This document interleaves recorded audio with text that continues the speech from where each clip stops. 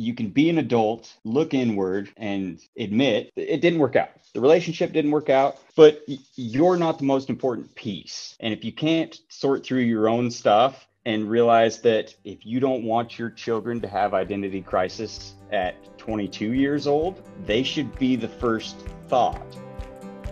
Hey, I'm Megs and welcome to the Freed to Be You podcast. I'm a life alignment coach passionate about helping women uncover who they really are so they can author a life they're obsessed with and move away from self-abandonment into full self-expression.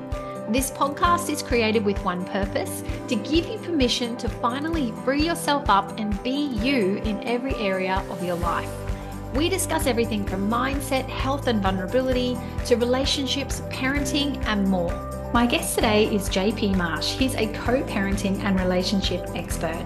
He's been in a healthy co-parenting relationship himself for well over 5 years and now advocates for others to help create that same result for their families. This is a topic that's very near and dear to me, and I got a lot of gold out of listening to JP, and I know you're going to love it. So let's dive in.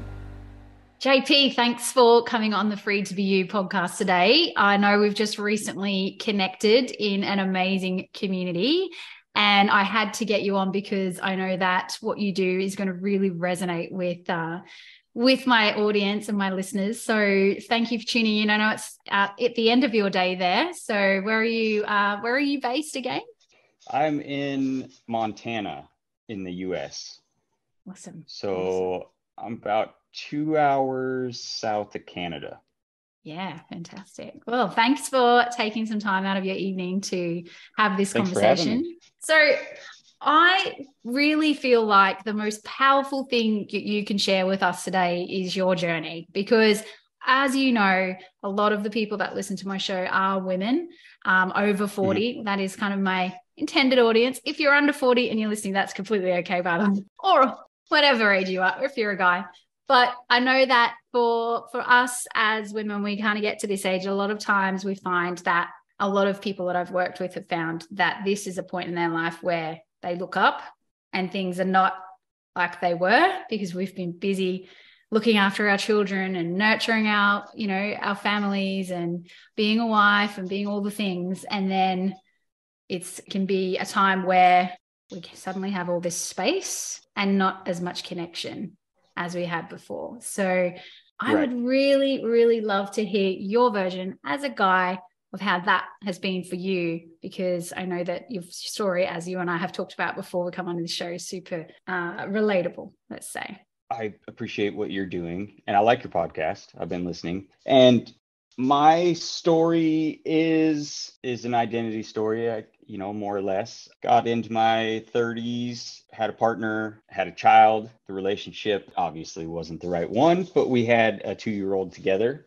And at the same time that the relationship ended, my dad died unexpectedly, and it sent me into an identity crisis of who am I? I was a single father that I'd never been before, and dealing with grief and dealing with the trials and the errors and the battles of co-parenting or attempting to co-parent for a while. And little by little, I started working on myself and working on the ways that I should have been, because it was who I should be naturally, or the way that I was at a younger age, kind of trying to get back to that place of just being content and knowing who I was and not playing the role, I guess, that everybody had gotten used to me being for, half my adult life, and then trying to figure out how I was going to raise a daughter and how I was going to be civil or in a good place with my daughter's mother. And it just kind of all started looking inward and working on things, and book after book after book after podcast after podcast of ways to change your frame of mind and be more authentic and quit worrying, I guess, about what everybody else thinks you should be, and just be who you're meant to be, because it's a lot happier of a place. Oh my gosh, it's totally speaking my language. Like that is essentially what my vision for the world is for people to feel like they can be authentic, feel like they can be who they really are. But I love what you said there about how you, sorry, let me rephrase that, because I don't love that it happened to you, but I love what you said about how, that identity crisis. I feel like, it's like you're going along this path and you're this, and then something happens and now you have to figure out who you are without that. Right. And I think that what we try and do, and I know that, my approach to things is, which we definitely have to go inward, but rather than try and find out who we were before, it's really about trying to find out who we are now, like rediscovering. Yeah. Yeah. So what was that process like for you? Because I know you said you read a lot of books and done a lot of listened to a lot of podcasts, which is a great medium. But what was the process for you? Like, how did you start to unravel that and do that work? Well, I mean, if I'm going to be completely honest, I was on an online dating site, right? And you're allowed to be completely honest here, by the way. Yeah. I kept seeing, I kept seeing these 4 letters on the bottom of these profiles, and I didn't have any idea what it meant. So I Googled it, and then I took a personality test. Is this the Myers-Briggs one? Right. Yes, I love that quiz. So I took a personality test, and it was so eerily accurate, creepy, and it brought up a lot of questions and answered a lot of questions that I didn't know I had about reacting to certain things, and the personality type that I am ended up. What is your personality type, by the way? INFJ. INFJ. 2% of the world has my personality type, but it was to a T. And so then after reading all that, then I got kind of into perception and identity mindset, personal growth, and started just consuming a whole bunch of books around that kind of stuff. And then started getting into psychology and mental health and trauma. And as I got through, I average about 80 books a year on Audible. I can listen a lot, but I don't watch TV. And so it's easy to consume a lot of books. Yeah. And the more that I was going through all these books, the more I started really understanding why I react a certain way or do certain things, or, with that personality test and all that stuff. And then it got into, as I progressed in that, the relationship that I had with my ex, raising our daughter, because I was changing, it was changing. And so the more clear I was on who I was and the kind of parent I wanted to be, the easier my relationship with my ex became. But also not identifying as her ex or my daughter's dad, then it got into more, what kind of father did I want to be? What kind of role model did I want to be? And I chose to be who I enjoy being, which is the dad that makes her dance in the grocery store aisles. And they got to, as everything progressed and as I felt better and more authentic, everything around me became better and easier on a day-to-day level. And then the relationship with my ex became phenomenal. I mean, now it's do barbecues, sit at school functions, go to soccer games and sit, and do some holidays together. And I still talk to her parents when our daughter's going with them, and she talks to my mom and all these different things. And it's not weird to us or the people that were around or her boyfriend, but societal norms and pressures make it abnormal because it's rare. Everybody has to be, you're supposed to be mad at your ex and you're supposed to hate each other. But the more that I worked through my stuff and essentially grieved the relationship that was over and let it go, then it just became a place where we are raising our daughter. But my daughter is her own person and I am my own person, even knowing that I'm an involved, loving, caring dad. I didn't let myself get too wrapped up in being the single father identity and living the next 15 years with that identity and then having another identity crisis when she starts her own life in college and stuff like that. So I love that. That's such a good point. That's such a good point. And that's kind of what I was getting at before, is like we need to rediscover who we are now, and that is going to change. But if you have a healthy relationship with that process, then it doesn't matter how many times you go through it. You know what to Right. do, right? You know exactly. You've got the tools. You've mastered those tools, Right. and you're going to go through it again, and you're going to shift and change, and it's just part of life. Like, and it's just letting it go. That's awesome. Yeah. And I 100% agree with you saying that it's rare, because I have been through a similar journey, like you and I chatted before we got on today. Right. And I've got a new partner, and we have an amazing relationship with his ex-wife. She's a lovely person. She's a great mom. They've got great kids. I'm so blessed to be, accepted into his family. And what I think is really amazing is that they have held both her and my partner through that process as a family, as a unit, because that's her whole life, right? So they haven't just they didn't divorce her. Right. They didn't divorce her from the family, which is super important. And so she's had this beautiful, she's been held in this beautiful way by this whole family. And they both have, as a couple, as a family, to kind of find their way. And that's not always the case. Like on my side of the fence, it's complete opposite. It was like I lost a whole family through that process, which I also had to grieve as a result. And that was heartbreaking. So for me, just coming into this space where they had already created that, like we've been together a year, they'd already created that beautiful space as his new partner. I was actually inspired by that. So inspired by that. And just feel blessed that like there's just no drama. It's fantastic. Right. But it does take two people. Most of the time, it takes two people doing the work. Yeah. There's a few things that I repeat to people who are not in a place like I am, you mostly are. It's the same idea as looking inward, and trying to figure out your identity. Most of your women listeners that are 40 and going through kids growing up, leaving the house, trying to figure out who I am if I'm not a mom or a wife or corporate CEO or businesswoman or whatever ends, all these different things. Yeah. And it's the same kind of aha or self-reflection scenario, because you can be an adult, look inward, and admit, it didn't work out. The relationship didn't work out, but you're not the most important piece. And if you can't sort through your own stuff and realize that if you don't want your children to have identity crisis at 22 years old, they should be the first thought.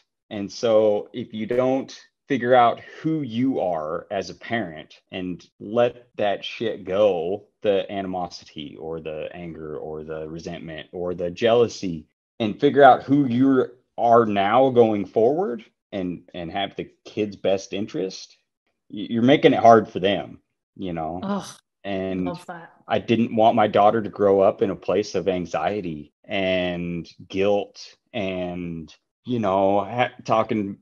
hearing me say things about her mom when she's here, and then hearing her mom say things about me when she's there, and then playing both sides and being manipulated as a weapon or a tool or a means of control or, any of that kind of stuff. And so once you can figure out the identity that or who you are as a parent, or what kind of parent you want to be and what kind of child you want to raise, then when, like you were saying, you're going to go through it a few times. But when my daughter gets out of school and moves away and starts her own life, it'll be easier for me to sort of reevaluate who I am as, the dad that sees her every few months, maybe, or when I go on vacation, but yeah, mine are moving out. That's so a ways I hear off. you. Yeah. It's hard. Yeah.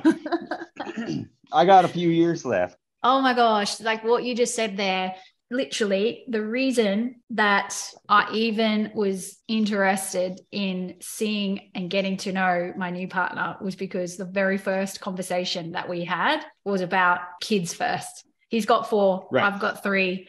And we both entered this relationship with the kids first attitude. Yeah. Because of where we were at. And we just looked through every decision that we've made has been from their best interest first. And so when it came to, we met in September and Christmas was not only a few months down the road. Not far off. Yeah. Right. And like, so one of them's 8 and then the others are teenagers. Mine are all teenagers. And so we just had Christmas all together. That's what they always did. And right. I went with my kids and there was nothing was awkward. Everyone was just normal. And the kids and his kids in particular, they nothing changed for them. No, nothing changed for them. They had everyone there that they loved. You know, I'm sure it was still a little bit kind of strange, for want of a better word, but nothing changed. And that was so important to me, to be able to be.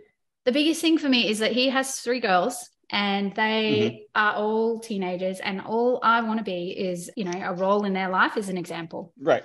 Because I'm not their mum. Their mum's amazing. They don't need another mum. They need someone who is a mature adult who can model what it looks like to have a healthy relationship. And so I take that very, very seriously. Yeah. Well, I mean, there's nothing bad about being a bonus mom, you know. Well, we'll see how they feel about that. But you know what I mean? Like it's so important that we do put the kids first. And I think that's something that, I loved the way you said that.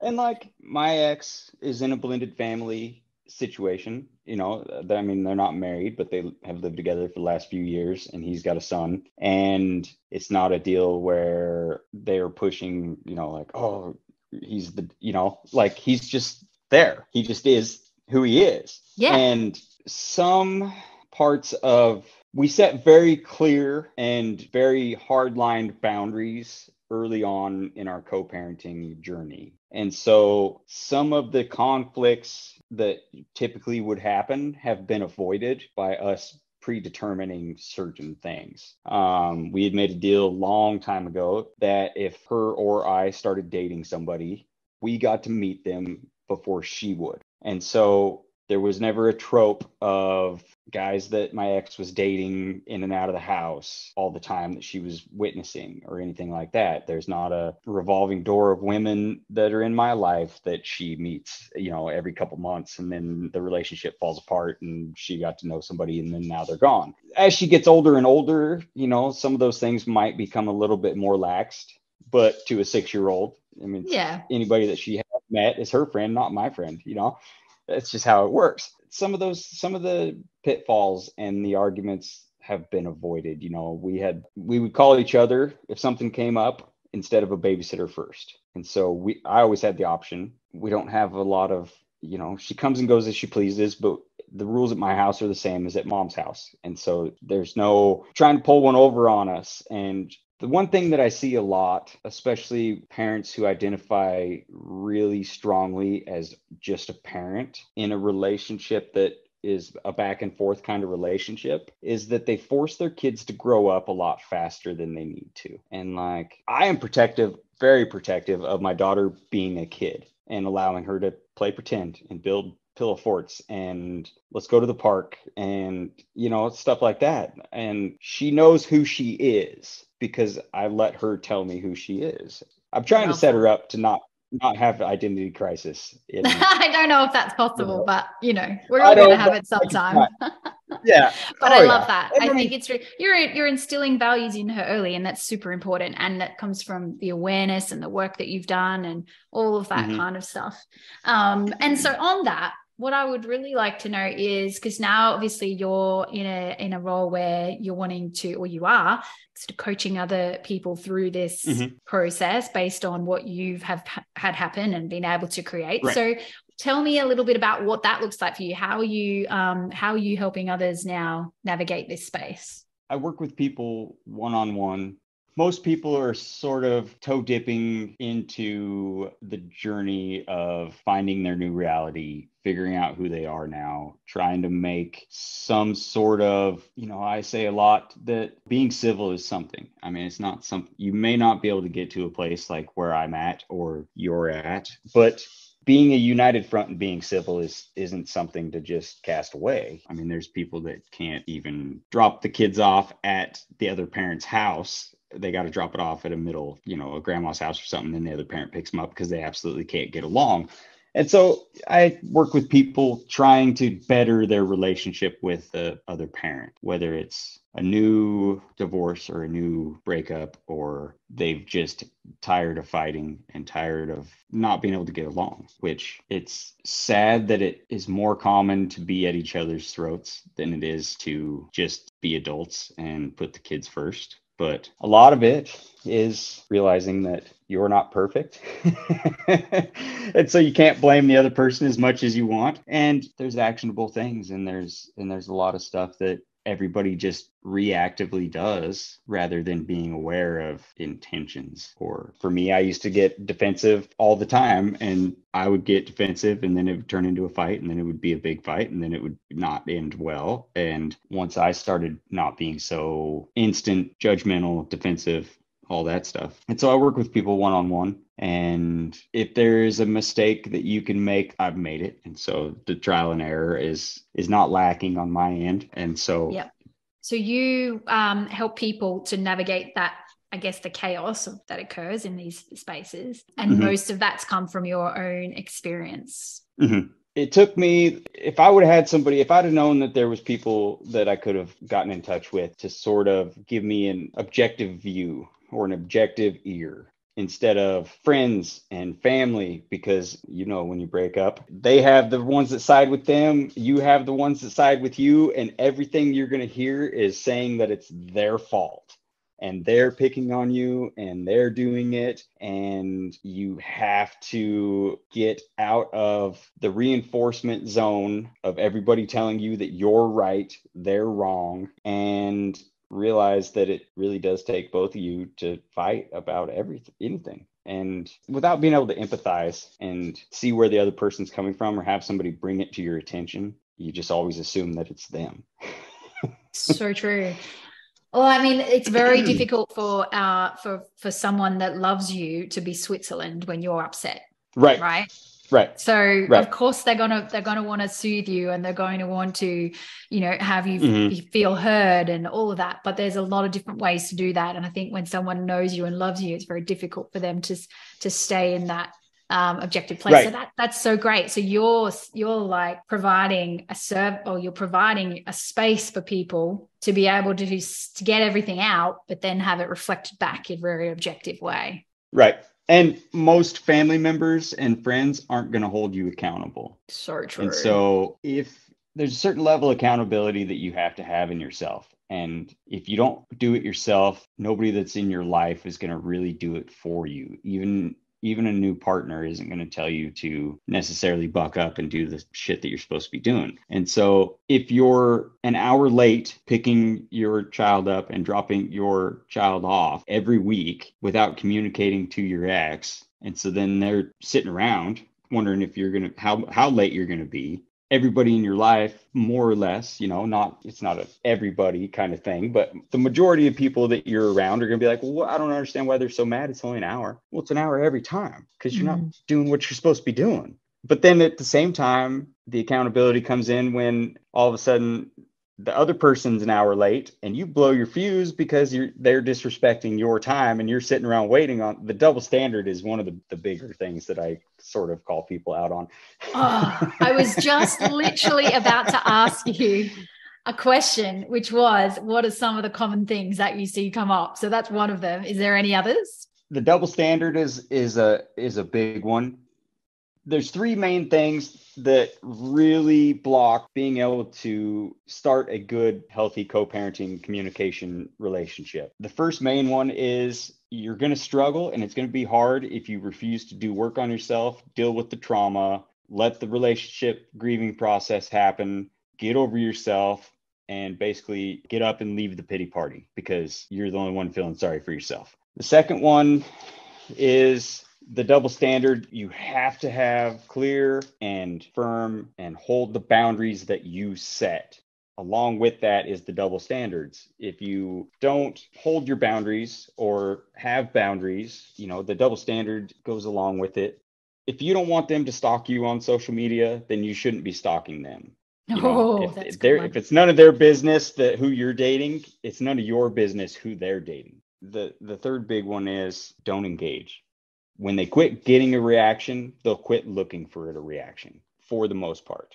but also don't engage in the gaslighting if they gaslight. Don't engage with the manipulation.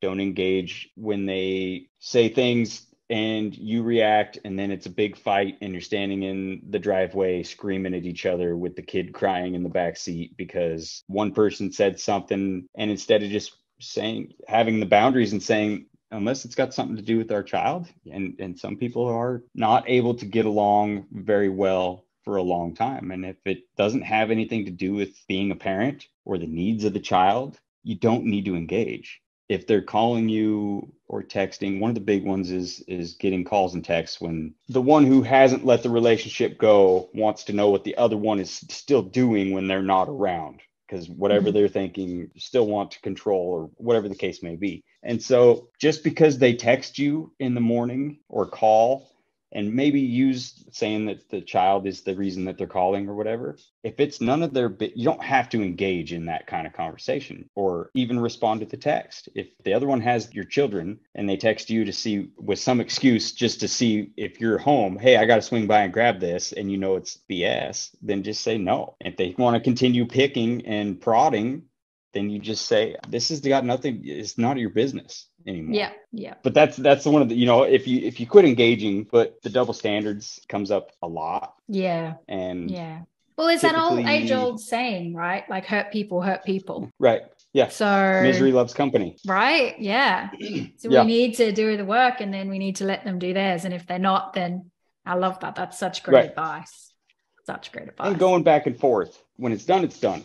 Going back and forth with a past partner, or leading them on, or I don't want you, but I don't want anybody else to have you, playing with emotions. That happens quite a bit, but it's, if it's done, it's done. Let the if you can't let the relationship go, it's going to be hard. Yeah. And if the other person is having a hard time letting the relationship go, then you have to set clear boundaries to separate. We're co-parenting, or we're kind of half trying to make this work. If you go back and forth and you're muddy in the waters all the time, but it's a comfort zone kind of deal, just like being a parent or being, the identities and things that we get used to, their identity is with that person. And so trying to get out of that, just like they say, your comfort zone is where your dreams go to die. So if you dream of a happy life, the worst place you can be is in a miserable relationship that isn't going to work, but you just feel comfortable there because you can't be alone without feeling lonely. Yeah, so true. That's a good one to have to learn, actually. And I think that's something we need to learn before we have a new relationship as well. Definitely speaking from experience. It's like learning how to love your own company, right? So one of the big things I talk about on this podcast is feeling freed to be you. And the reason I say freed and not free is because I believe that the freedom is on the other side of the work. Right. So the work never stops, to be clear. The work never stops, like another level, another devil. Right. But to be freed of it, you need to move through it. You need to be on the other side of it. That's where everything new begins. That's where, that next level begins. That's where the rediscovered identity lives. You have to go through it. And so the D on the end of that free is really, really important. I've had people tell me it's grammatically incorrect and all sorts of things. I'm like, no, it doesn't matter what you think. This is what I believe. And so it's not to say that there's not a lot of great things and memories to take with you from the past and even from your past relationship, but it is the past, and then there's the future, and then you have to go through doing that work and getting to the other side to be freed of it. And so I love that you've been on that journey and that you're now sharing that experience with other people. And it's such a valuable thing because you're not coming from a place of being an expert. It's more like you're the friend that can be Switzerland that most of us don't have, with all the experience to go along with it. It's fantastic, JP. I love it. I love what you're doing. Well, I mean, they say your best to serve is somebody that is 3 to 5 years behind you in the same journey. And so where I am right now with continuously working, I'm in a good place as a father. I'm in a good place as a professional, and where I live, how I live, and with my ex and with the woman that I'm dating, everything is going really well. 3 years ago was good, not as well. 3 years before that was when things really started to shift and sort of start falling into place. Co-parenting stuff, the way that I created my own reality around me. And so as I started and worked and really started creating the reality that I wanted, regardless of everything else with the instant gratification of the world we live in, it takes time. And there's times where it's frustrating and I want to give up and I just the heck with it all. But most of the time I like the journey that I'm on. But it's a journey. It'll be the rest of my life. I mean, I could just as easily fall back into an old identity and, it's a possibility, I guess, but not one that I would want to. Yeah. So how can people get in touch with you if you're finding that what JP is saying is resonating with you and you think that, oh my gosh, this is just the guy I've been looking for? And do you just actually work with men or women? Do you work with both? With both. The scenarios are pretty universal, back and forth, whether it's not identical, but the double standarding goes both ways. One person has unresolved feelings for the other person and it creates conflict, goes both ways. I mean, most of the big things that are complicating moving forward and creating a life where you're not together are universal. And so the men-women aspect of it is kind of the same. Beautiful. Mostly on Instagram. I do a lot of website. Social media is not necessarily my favorite. And so to track me down is on Instagram. And that's mostly where I post and do all that stuff. So yeah, awesome. Well, I mean, I can pop your Instagram handle in the show notes and maybe your email address if people just get in touch with you straight up. But yeah, for sure. I think that it's a beautiful thing that you're doing, and I'm really excited to have met you at this stage in your journey, because I feel like this is probably more than likely going to grow into something bigger than you expect. It normally does. I know that's how I found it anyway. But if you've resonated with JP's story and you think that this is something that you would love to chat about or work on, definitely get in touch with him, because I've spoke to you twice now and I'm inspired. So I'm sure there's going to be plenty of people who find that listening to this conversation. Is there any sort of last thoughts that you have sort of based on what we've talked about, JP? I guess the thing that would be probably, if you don't, probably the thing that you could add is like, what's the first thing that you think someone could do if they find themselves in a co-parenting situation that's not working? What would be the first thing you would suggest? Communication. Communication is key, and understanding what is actually being said or what the motives of what's being said. But ultimately, I honestly believe that everybody is doing the best they can with the tools that they have. And so if the tools that you have aren't enough or working for the life that you want, find ways to get more tools, whether it's mentors or coaches or podcasts or books. The more information that you can have on things is not going to hurt you in any way. I love that. But that's about it. Yeah. And I think too, just as sort of my final thoughts are that we do need someone like you who we can chat to and we can have that non-discriminative conversation with, I suppose, like non-biased, that's the word I was looking for, right. Conversation with. And outside of that, I think is just knowing yourself better. Right. You're listening to this and you think, wow, like I wouldn't even know where to start. Like definitely get in touch with JP for that sort of side of kind of working through the challenges that you're having. And if you want to know yourself better, then you can get in touch with me. That's where I come in.